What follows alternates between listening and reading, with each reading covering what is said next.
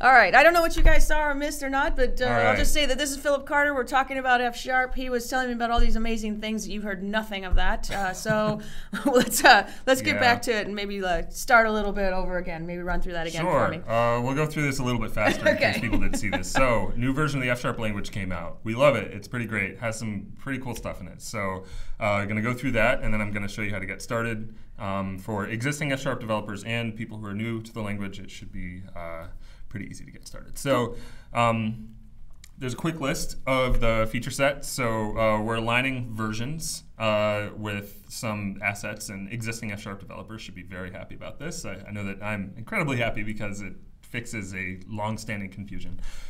We have a feature set that I'm calling span of t and friends, but it's really a whole bunch of different features, and so I'm going to go through that and kind of show how you can do better low-level programming with F#. For better performance, right? Exactly, okay. yeah. We have a new keyword, match bang. It's similar to our match operator, but it's more excited. We have some relaxations in syntax, so some stuff that you might have found perhaps not necessarily intuitive in the past are now just not really a requirement anymore, which is kind of nice. We have better async stack traces, so for our asynchronous computation expression feature, diagnostics should be a little bit easier. So we like that a lot. We have value option of t, which is similar to option of t, except it is it's a value type, so it's a struct rather than the heap allocated one. And so there's that type and a little bit of stuff with it, but it's kind of more a building block for some future things that we want to do with it. And then we have some smaller goodies in the F# core library, just some nice improvements, some small performance improvements, bug fixes, lots of community involvement there, and a few kind of utility functions that kind of make your life easier. So cool. Yeah. So let's talk about versioning. It's everybody's favorite thing to talk about. Hopefully we made it less confusing. In F# 4.1, you had F# language version 4.1. There was an F#.core NuGet package version 4.3.4, and an F#.core binary version 4.4.1.0. Those numbers are different, especially the binary version. Everybody got that? Yeah, the binary version is something that people found quite confusing in the past, because the first 4 actually stood for CLR version 4, because there was a point-in-time problem with older versions of .NET Framework and newer versions of .NET Framework at the time. They're all older now, but at the time it was newer, and we needed to be able to differentiate between running on like .NET Framework 2.0 and 3.5 and .NET Framework 4.0 and higher. Gotcha. And that was a decision that was made that kind of made sense at the time, but sort of now it's kind of history, and F# developers with F# 4.1 had to sort of inherit that history and not necessarily benefit from it anymore. Similarly, the NuGet package, where the F#.core binary lives in, has had to rev in various ways that basically force the numbers to become different. And it just ended up creating a confusing mess, honestly. I gotcha. So you're aligning that with this version. Yeah, now it's F# language 4.5. The F# core NuGet package is 4.5. Patch version, and then the binary version is 4.5.0.0. Great. The first 2 numbers are the same, and we intend to keep it that way. Hopefully this makes everybody's lives a lot easier, certainly. It's a lot easier for beginners too as well, right? Yes. Actually, we have a couple questions that may fit right here. So like, why would I use F#? Like, let's back up a second. What's F# good for? Like, why would we use well, this? it's pretty much good for everything. I mean, it's a general purpose functional programming language. Okay. So a lot of systems that you're writing, there's state and stuff like that. So functional programming is all about, I don't want to have global state. I don't want to manipulate state in place or anything like that. Okay. But most of the stuff that people write are actually functional. Like if you think about chaining HTTP calls, like you're giving something input, you're expecting output. You're passing that output as a parameter to something else. You're creating pipelines of okay, data goes in here, gets processed a little bit, it comes out. I take that result, I do something with it. But like I'm not necessarily mutating stuff all the time. And so when you're building these sorts of things, using a functional programming language will give you defaults in the language that sort of make it easier to do that. Whereas when you're using something like C#, although you can certainly use it for these sorts of things, the defaults of the language are like, everything is mutable by default. Right. So you kind of go towards a path of mutating values all the time when you may be working in a context where you don't want to mutate anything. And so with F#, you have to be explicit about wanting to mutate something. And so like it's kind of that inversion, but then when you're programming certain kinds of systems, that inversion helps. And so that's part of it. That's a great explanation. So great question, guys. All right, cool. So let's talk about some more F# 4.5 features. Span of t and friends is actually, depending on how you count, I'm going to count it as 8 new features. Okay. So there are some new types. In ref of t, out ref of t, there's this type called a biref, which has existed in F# for quite a while, but hasn't really been fleshed out. It's basically this managed pointer type, but we didn't really have good support for low-level programming with that. So we decided to flesh that out completely. There's production and consumption of biref returns, which is something that sort of came out a while ago and has evolved for quite a while here. We have extension method support for birefs. We have a lot of safety checks for using birefs and biref-like types, which is kind of the thing that holds it all together, because you want to be able to do low-level programming in a high-level language, but the whole point of using a high-level language is to be safe. Right. And so we basically restrict what you can do, similar to how some of the newer versions of C#, like C# 7.2 and 7.3, restrict usage of certain things like span of t. We basically apply very similar safety checks, just with some extra F# semantics on there. We have is biref-like structs and is read-only structs, which I'll talk about a bit more. And then we have the void pointer type and some functions in the native pointer module of void pointer and to void pointer. And so I want to reiterate that span of t is a biref-like type. So we have the ability to consume and produce these biref-like types, and one of the most important ones that exists in .NET Core today is span of t. So it's kind of important to sort of flesh out everything around being able to use that effectively. So that's what we're doing. So let's dive into that a little bit. Birefs, we sort of have this trifecta. They're related to one another algebraically. There's inref, biref, and outref, where inref is a read-only pointer, basically. It's saying that the person, or I guess I should say the caller that has a handle to that pointer can only read the value. You cannot write to it. A biref is read-write. You can do basically whatever. And then an outref, for compatibility reasons, actually has the same semantics as biref, similar to how it exists in C#. But it's there for documentation purposes, because you sort of want to indicate that, oh, I'm only writing to this pointer. I'm not really reading anything there. Gotcha. And they have some subsumption rules, so you could pass in, like if you're expecting an inref or an outref, you could pass in a biref and it'll work. So there's some safety guarantees when you use these, which did not completely exist prior to F# 4.5. So they cannot be used outside the scope that they're defined in. So if I define an inref, for example, or a biref in a given scope, and then I try to have that reference escape that scope somehow, so like say I have a function, and then I try to have the reference to that value that I defined inside of that function escape the function scope, we disallow that completely.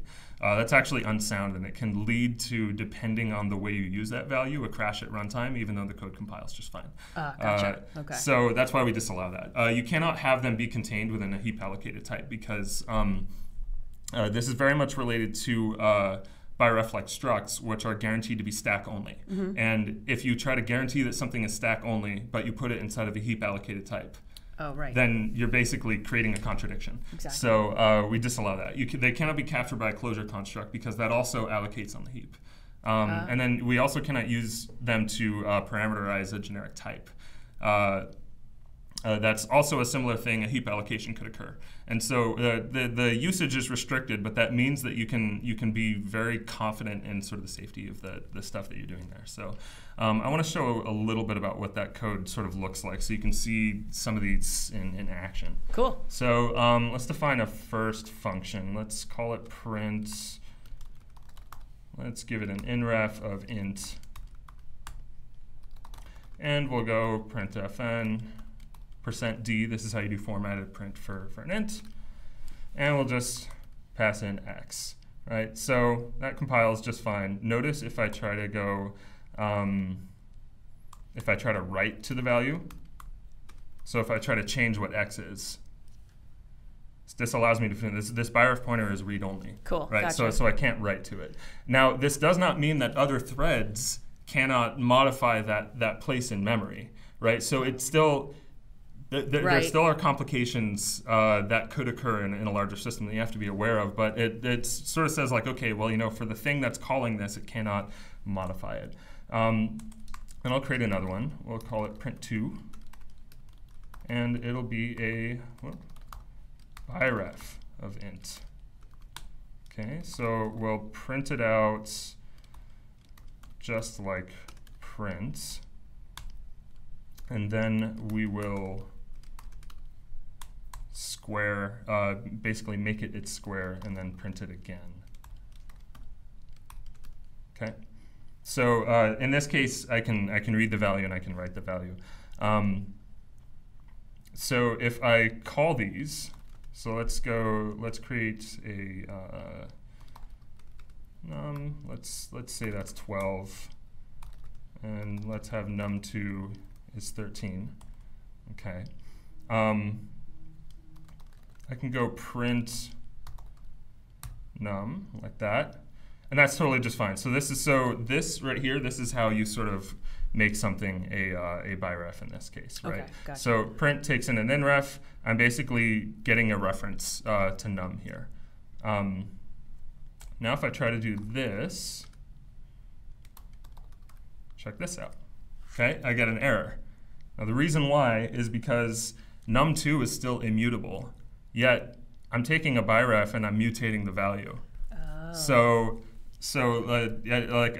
What you need to do is you need to actually explicitly make this mutable. And so the error message sort of says like, oh, you're not passing the right thing. So if I turn this into a mutable value so it could change, and then I give the reference, then I can actually mutate the underlying value inside of there and pass it to a thing that expects a byref. That's cool. So this is some sort of, this sort of stuff that you're not likely to write this sort of code in all of your F# programs, yeah. But certainly when you're doing something that is like the small kernel of your system that is like a hot loop or something like that, or anything like that, you can eke out some more performance like this.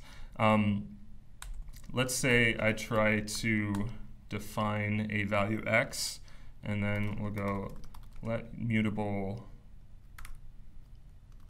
12, let mutable y equals 12. And then we escape y from the scope. This is that scoping rule that I said right there, right? Okay. I defined y to be inside the scope of whatever x is, but by saying, effectively saying, this reference to this value that I defined inside of here, this is actually escaping that scope, so I can't do that. Similarly, if I defined this value inside of one of these functions, and then I tried to extract a reference out of the definition of that function, it won't allow me to do that. So basically, you have to try really, really hard to screw up your program with using these, because any of the ways that you could sort of fall into one of those traps, it'll basically not compile. Cool. And so that's something that we're happy about, because safety is basically one of the top reasons why you should even use a high-level language, or especially a functional language, where safety is one of the things that's oftentimes brought up as one of the strong virtues of functional programming. So we're taking that quite seriously. Cool. So there's also a byref returns, which I mentioned. So in F# 4.1, we had support for consuming them, but you couldn't produce them. So this was a feature that came out in C# 7.0, and it was useful if you're doing programming with like Unity or something like that, where you want to basically return a byref and perhaps mutate the underlying values while also doing work at the same time. So we allowed consuming them, and you could sort of have fun with that, but you couldn't produce any code like that in F#. You would have to write that in C#. So we changed that. Now in F# 4.5, you can both produce and consume them. The return value is implicitly dereferenced when you consume it, so we match the same sort of behavior that C# has there. We also implicitly dereference a value inside of a for loop. This is helpful if you're looping through a span and you need to do something with each sort of offset that you have there. And then if you want to sort of pass a reference around, the different calls, stuff like that, you just use that reference operator that Ed showed earlier. Cool. So I'm just going to show you what some of that looks like here. So we got this byref returns guy here. Let me just set this as a startup project. Okay, so I have this horribly mutable code. I don't want to say horribly. This code is fine. It does stuff. It's functional. But no pun intended. Yeah, exactly. So we have this type. I call it Sequencinator 5000. Good name. Yes, and I have a mutable array of numbers that it holds underneath inside of it. And then I override toString, and so all I do is basically print out the numbers there. And then I have a method in there called find largest smaller than. So given a target, basically saying, okay, well, I want to basically go through and then find the value that is smaller than this target, but is the largest smaller value. I do that with some very mutable code, like a counter that I'm decrementing as I have a while loop. And then the key thing here is I don't return the actual value. I return a byref to the value, like in both branches in this case. So if you look at the type signature here, it's given an int to produce a byref of int rather than an int there. Okay. So if you want to actually use this code, it's pretty fun. So we'll go let s equals sequencinator 5000. We'll instantiate one of those guys. Okay. And let's print out the sequence first. Okay, I'm using %s, so this is formatted for strings there. Okay. And we'll go s dot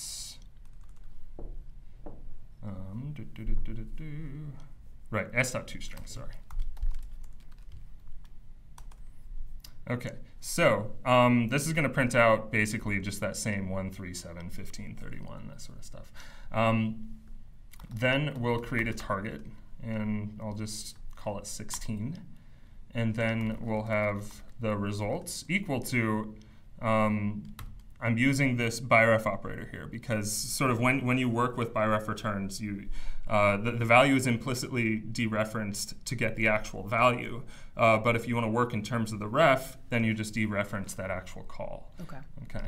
So we'll go find largest smaller than 16. Okay, so if you have a result, it is a byref of int rather than an int. Okay. Okay. Right. So then we'll go results, and we'll just multiply it by 2. And you notice this is actually not letting me do it yet because I can't type. I was going to say, I don't know F#, but I'm thinking you missed a parenthesis. Yeah, well, you can't talk thinking code at the same time. You're doing fine. Okay. So now we're going to call toString again. So recap, I'm just toStringing the underlying thing. I'm calling this find largest smaller than, and then I'm mutating the value. So this value that it gives me back is actually a reference to one of these items in this array, this underlying array. So just go ahead and do that. Debug. We're going to run this without debugging. And it should give me a value here pretty soon. Okay, so you'll notice these two sequences are different. Right, so the underlying value is 13715, but then the second time I printed out was 13730. That's because I had a reference to the underlying value inside of there. So sort of, again, not the sort of thing that you're going to be doing in everyday F# programming, but if you are in a situation where you need to do like very high performance work, you literally need to be working in terms of pointers, this is the sort of stuff that you can do. Gotcha. In a safe way. Yes, in a safe way. Cool. So then we also have byref-like structs, which basically it's an attribute that you can just apply to an F# struct type. Can be applied to struct records and discriminated unions. We actually have a bit of an issue with DUs, but the discriminated unions, so I wouldn't quite use that right now. But anyways, what it allows you to do is sort of say, oh, well, I have a value type that I've defined. I can now give it byref-like semantics Right. So what that means is, okay, it cannot be allocated within another heap allocated type. So I can't have a class that then has one of these structs inside of it if it's a bireflex struct. That makes sense. Right. So I can't use it in a class or normal struct, because with a normal struct you can't guarantee that it won't be allocated on the heap. I can't do it in a non-struct record. I can't do it in a non-struct discriminated union. I cannot use it as the type of a record or a discriminated union case. It cannot be captured by a closure construct, and it cannot be used as a generic type parameter. And as I mentioned before, span of t is a bireflex struct. So very briefly, we'll just see what that means here. Here I have my fun little struct here, and I got a bunch of red squiggles. It's unhappy. Okay. The reason why it's unhappy is because this S is a struct. It's just a struct. There's no guarantee that this won't be allocated on the heap. Yet span of t is a read-only, sorry, a bireflex struct, and bireflex structs are guaranteed to be stack-only. Okay. So the way that you do that is pretty easy. Let's go system runtime dot, pretty sure it's compiler service. It's either that or interop services. Is bireflex? Oh, I was right. Okay. So we'll just add that attribute, and the red squiggles are gone. Okay. Okay. And so what this does with S now is this thing could contain spans. It could contain any number of bireflex structs. But those safety rules that I just mentioned now apply to this. So if I try to do something fancy like this, create like just a simple record type, and we'll go label is of type S, this immediately does not let me do it. This type instantiation involves a bireflex type. It's not permitted. So the only way to do this is if R were also a struct and a bireflex struct. Got it. Right. So it's sort of this, I guess you could say poisonous. I don't know. But it makes sure that you can't screw up, basically. Right. Okay. We also have read-only structs. So is read-only is actually interesting because structs in F# are basically already read-only, just due to the semantics of the F# language. But that's only something that other F# callers could really benefit from. Okay. As far as C# was concerned, an F# struct is just a regular old struct. Okay. Well, C# has this notion of read-only structs. And so if you apply the isReadOnly attribute to your F# structs, then when you interoperate with C#, they will be treated as if they were also read-only structs. Okay. And so the this pointer, for example, you won't be able to modify it as a C# caller, and you won't be able to modify public members, that sort of stuff. And so kind of as I said, with F#, this has sort of already been the case. The state of the world for F# only solutions is basically the same. But if you need to interoperate with some newer C# code and they're expecting read-only structs, you can do this. And so as an example, read-only span of t is a read-only bireflex struct. So you could combine these as well. So you could create your own read-only span, like my fancy read-only span, if you're up for the challenge. Gotcha. And you could do that as well. So cool. We also have void pointers, which are great. It's an untyped, unmanaged pointer in F# code. This is basically a whatever you want it to be sort of situation, because void pointers in C are whatever they are. Right. So is this similar? Yeah, similar. So there are some cases where you got to interop with native code where you've got to use void pointers, and you could not do that in F# prior to F# 4.5. So this is really used for native interop. Yes, exactly. And so we have some native pointer functions in the F# core library. You can convert from a void pointer to a native pointer of t, and you can convert from a native pointer of t to a void pointer. And so sort of the difference there is that one is typed and the other is untyped. So you could say, okay, void pointer is just some stuff. Yeah. But a native pointer of type t is actually sort of tied to an actual type, right? Okay. And so you could bridge the gap there pretty easily. Whereas doing that before this was a lot more challenging in F#, and most people probably wouldn't even try it. Okay. Yeah. Cool. So what type of applications typically you do a lot of like native interop? Well, if you're doing sometimes some game programming can get that way. Okay. Like super high performance type of stuff. Yeah. Okay. Yeah. I mean, I think there's there's a lot of like, oh well, I have this unmanaged DLL or this C interface that I have to call into. When you're going down into like C assembly, okay. And that's just something that sometimes you just gotta do. Got it. Across a wide variety of applications, and so we want to be able to sort of allow you to at least do that. Okay, make it possible. Cool. So we have the match bang keyword. Match. Match. Yeah, you can only say it by like shouting, hands up, like that. It's like goal. Okay, yes, yeah, exactly. Got it. And only if you're Eastern European as well. I'm drinking half my coffee, so I'm very excited about this one. So this is a community contribution by John Wastenberg, who's a member of the F# John! community. Good job. Thank you. People really love this feature already, so cool. We're pretty happy about it. And it simplifies pattern matching in F#. Okay. And so it's often used with async code that returns an F# option. So I'll show what that looks like. Cool. Okay. No, I'm not gonna save. Saving is for losers. I'm kidding. Okay. Set as startup. There we go. Okay. So I got some code here. Okay. This is try parse int async because you obviously need to be async to parse an int, but yeah. It takes in a string and then it just calls in 32.tryparse.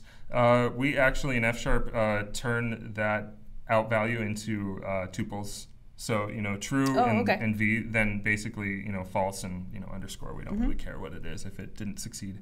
And then we return either a sum of the value or a none. And so this, if you hover over, it says given a string, produce an async event option. What this forces callers to do is once they have the actual value, they can't just say, oh, I have the value now. They have to explicitly pattern match and say, okay, in the case where there was a value, do something. And in the case where there was not a value, do something. And it's impossible for you to move forward before you do that. So we have this function called print. And print just calls try parse int async with an str string that gets passed in, and then it just binds that result to a value called result. But result is not an int, it's that int option. So I need to now pattern match on that result and do something, in this case print it out or say not an int, depending on what it is. Okay. This is fine.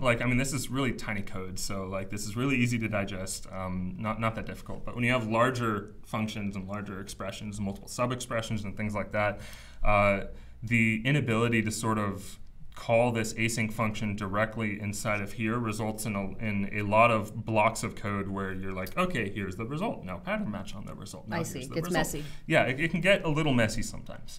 There are various ways to get around that, and match is one of those ways. So I'm just going to extract this guy out here.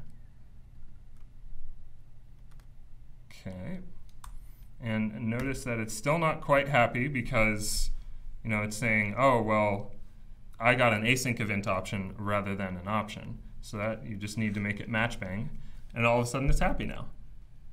And so what this does, this is basically just syntax sugar for what you previously saw. Oh, okay. So it's just a way to shorten those expressions up. So it calls they're this, readable. Yeah, it binds it to a value, and then it pattern matches on that value. Got it. Yeah. So it's doing the same thing behind the scenes. Yeah, and so it's just a very just sort of nice thing. Nice cleaner thing. So I've gotten some Twitter mentions from F# developers saying. So John was just really annoyed with all this mess apparently, and just said, you know what, let's just put a bang on the end of that thing. No, he was actually really cool. He was. It was a really great interaction. It was an issue created on our language suggestions repository, and he basically said, "I'll try it." Cool. And so we said, okay, can you write an RFC for it? And they said, yeah, sure. So we wrote the spec, and then he gave us a pull request. And then we just worked with him on that pull request and sort of helped him with some of the errors and stuff. And he did it very, very well. And then we merged it in. That's awesome. Now it's in. That's awesome. He implemented the power of open source. And he implemented it end to end, right from the idea all the way to actually shipping into a product. That was entirely an open source thing, which is awesome. Pretty cool. We should get him on the show. Yeah, that'd be pretty cool. Cool. I like that one. Yeah, it's a fun one. Yeah. It's just nice, makes things nicer. I like when things are cleaner. Yes. So then we got relaxations in your code. You like to be relaxed, right? There you go. Yeah. So got some fancy words. Upcast with yield and F# sequence lists and array expressions. Use of the upcast operator is no longer needed when you need to use a supertype with yield. It's an edge case that was annoying. And we got rid of that. Okay. Indentation for list and array expressions, particularly with named arguments and method calls. There is a F# to JavaScript compiler called Fable and a UI programming. I've heard of that one. I've taken a look at that one. They're pretty great. Pretty cool. And a UI programming library for it called Elmish that has a particular style of programming UIs that would run into this indentation problem all the time. And so just to show you what this looks like, got my relaxations file here. So this first one is collections and subsumption relaxations. So X is an OBJ list, so string is an object, right? And similarly, in a list of, list of string is an object, is totally fine. But then here, if I needed to do this yield A, I needed to explicitly cast this to object. And so that was kind of annoying.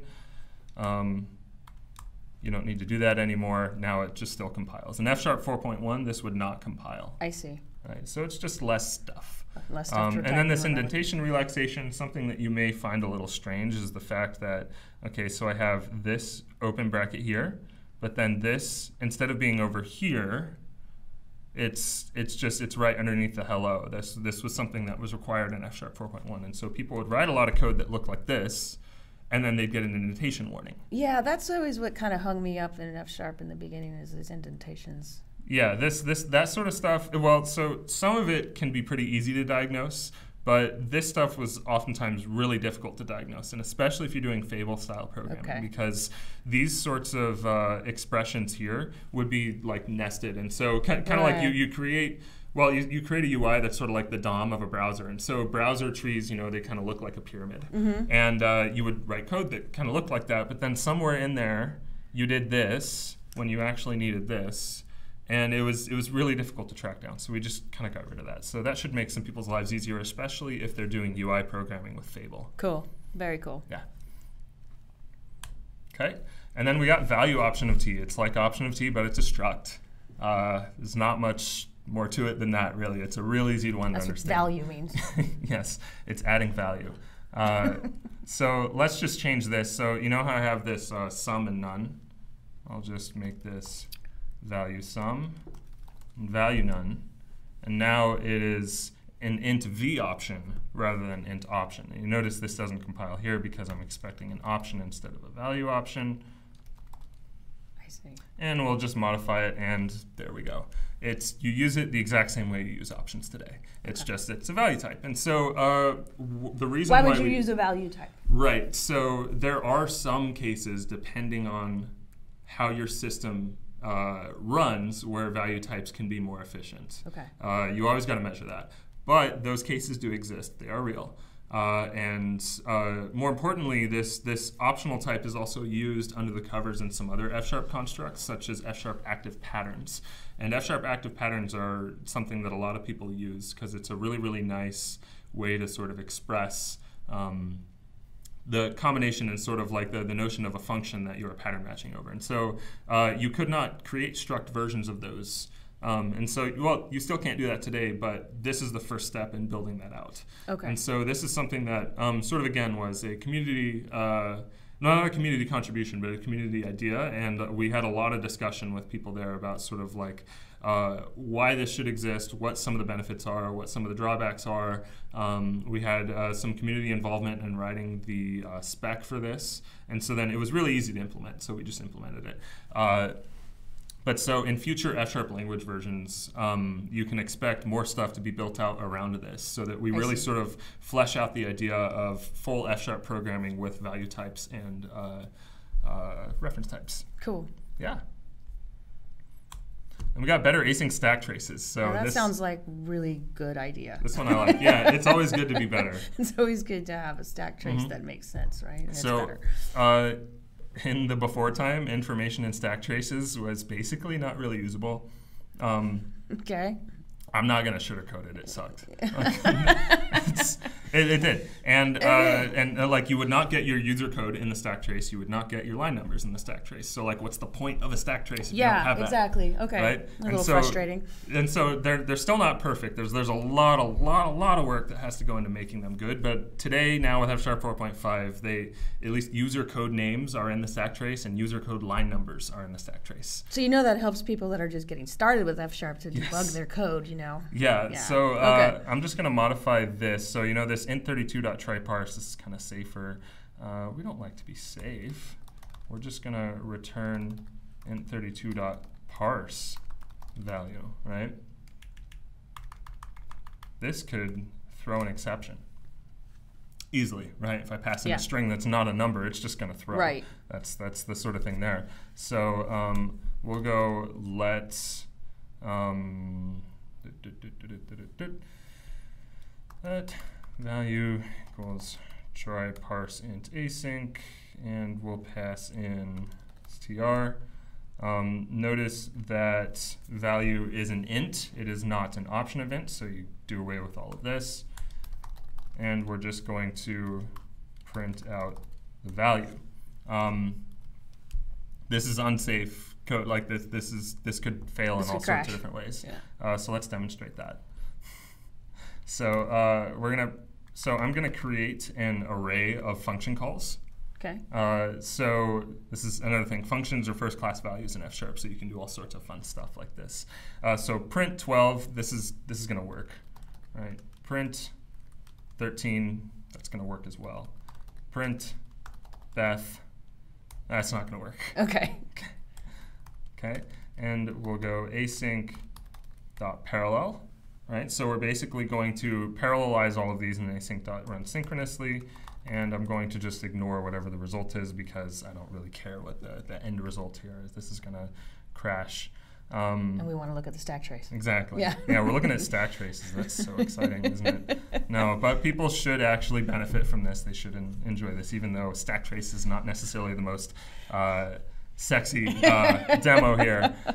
So we got this unhandled exception. I'm sure plenty of people have seen something like this before. Hopefully the font is big enough. But something I want to call out here. All right, so we got this system format exception, this number string to number, parse int 32, parse, but then right here at program.tryparseInt async in program.fs line 7. Right, and then there's some stuff in there that we kind of want to get rid of, but like it shows program.print at line 12 and program.main in line 18. So it's still not perfect. You mean we didn't get that before, huh? No, you wouldn't get this. You would get the internal closures of what's created under async, and so it would just be useless information to you because it would say under async.bind, and you're like, okay, great. Which one of the 1,000 async.binds do I have? So this seems like it's like usable now. Yes. Okay. It is usable, and so I want to stress it's not perfect. There's still plenty of room for improvement. Okay. And it's a difficult space, so I wouldn't expect crazy improvements happening really, really fast or anything like that. But it has gone from basically not really that useful to something that you could probably use today. So we're pretty happy about that. Cool. We got a comment. What you did in 4.5 is great. Oh, thank you. Thank you, guys. Okay. So then there's some additional F#.core things, just nice little goodie bag. We got these func convert APIs. So this is for C# interop. If you want to interoperate between C# action types and F# function types, you can do this func convert.from action and func convert.toAction. And we have various overloads for them that match the overloads of C# actions. And so with previous F# 4.1, you didn't have this, and so you had to kind of create this little contraption to interoperate between the two. And so now you can just interoperate directly. People interop a lot between C# and F#? It depends. Okay. I would say that especially for, I would say the majority of C# programmers that get into F# and they try to incorporate it into their workplace in some way do end up interoperating. Some people are able to do just all F# the whole way, and so this is not something they'd probably ever use.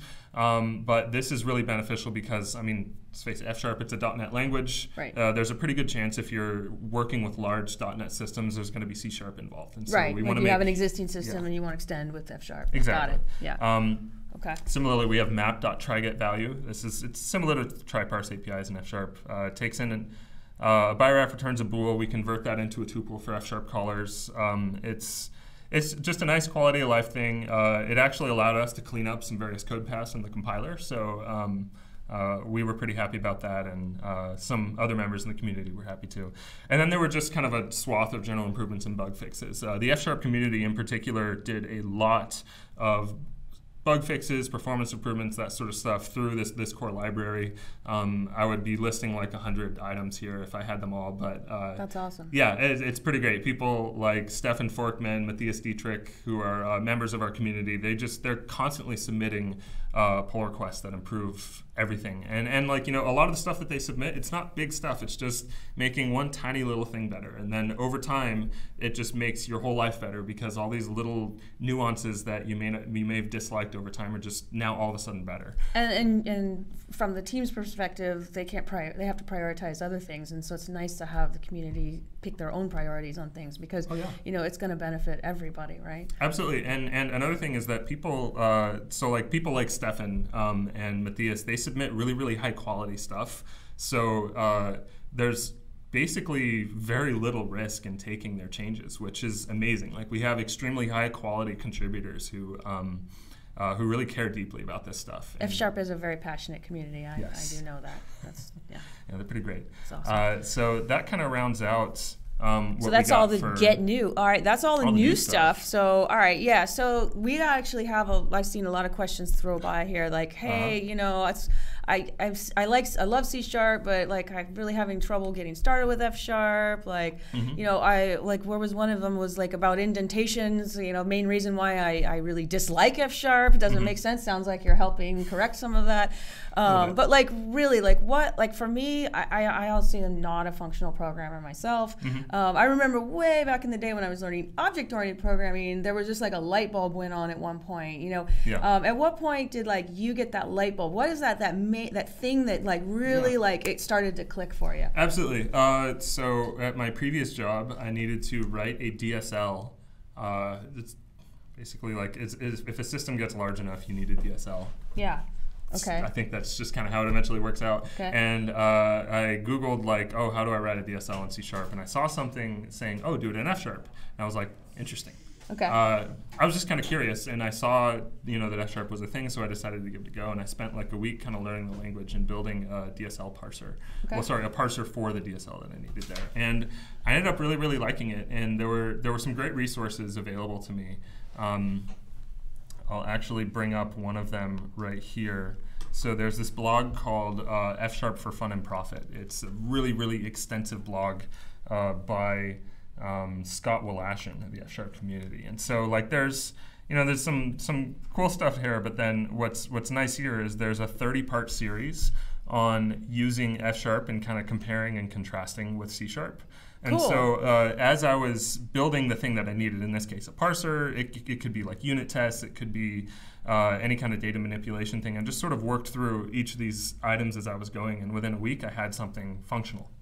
And, that's awesome. Okay. Yeah, and that's just one way that you could get started. Okay. But there's a few more things that you can do here. So if you want to get started with F# 4.5 today, you got quite a few ways to do it. We have this here website, aka.ms/F#home.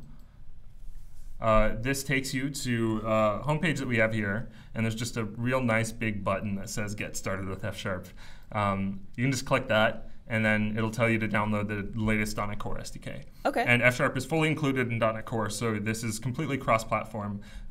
Visual Studio also distributes this same SDK.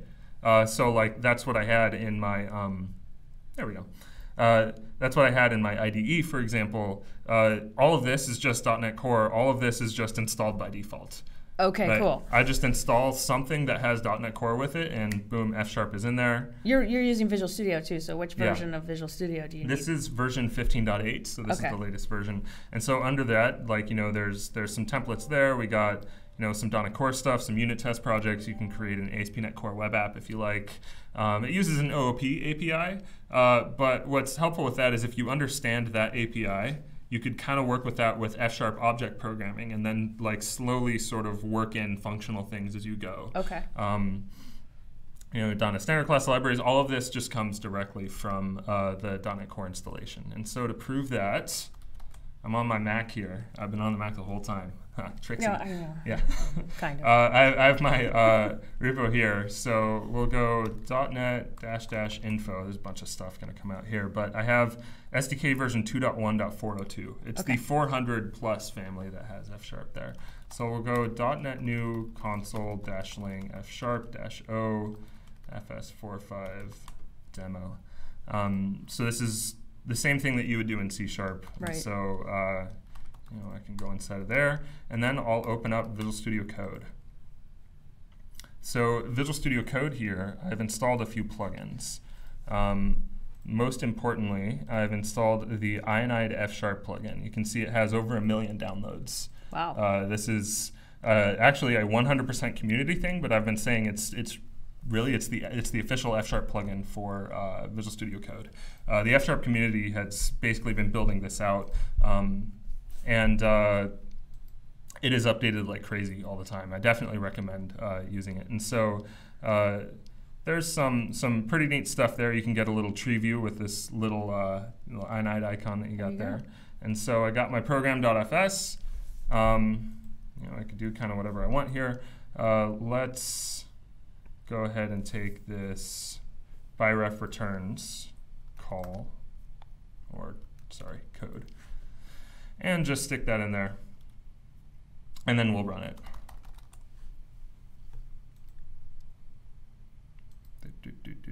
It's gonna .NET run. There we go. And we have that same output of 137.15, 137.30. It's so like this. It has F# 4.5 in there. It's just the .NET SDK, just .NET new, whatever. You got everything you need in there. Cool. And so this, I definitely recommend inide.